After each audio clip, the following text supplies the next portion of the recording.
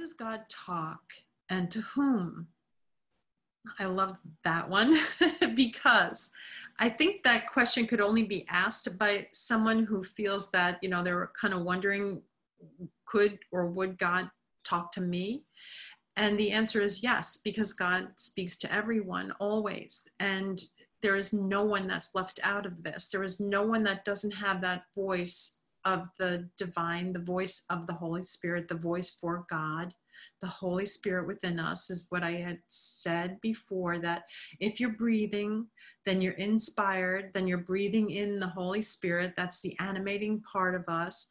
Along with that breath, along with that life that animates your human form, comes the voice for the divine. It's the call back home. And what I mean by that is that in every moment we're having experiences and making choices and decisions, and some of them can feel pretty diverse and pretty separating and pretty challenging and hard and even fearful. When that happens, there's always a background voice that's calling us home. Like, you can see it this way, or how about look at it this way? Can you notice here? And it's pointing out to us details about how to reconnect, how to see it as love or a call for love. In that world, only love is real. So there's not any division ever happening. There's only a call back home, a return to love. And when you're someone who asks, how does God talk and to whom?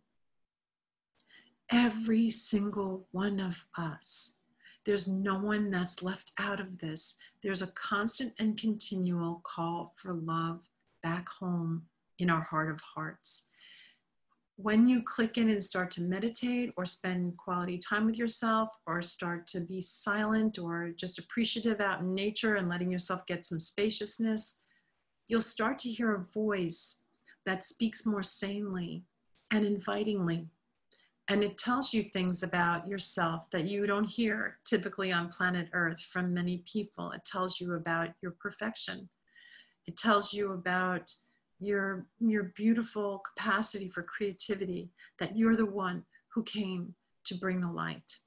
It tells you about, it gives you hints of the genius that you have access to. It unsnarls a snarly world and makes things very clear. It illuminates. It's an illuminating voice.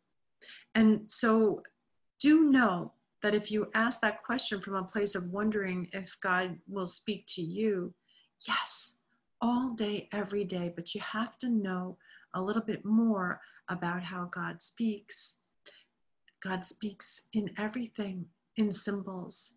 When you look for where is God, God is formless, so every form has the essence of God in it. Every single thing you see, nothing is separate from the divine. And when you start to look at things this way, like there must be more, you will see it.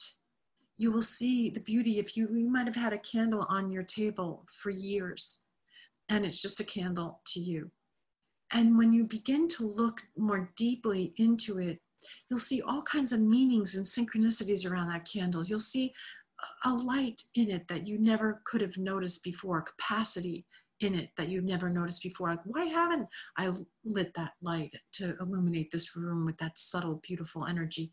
You'll start to see things that have been available to you all along, because the divine surrounds us in beauty always.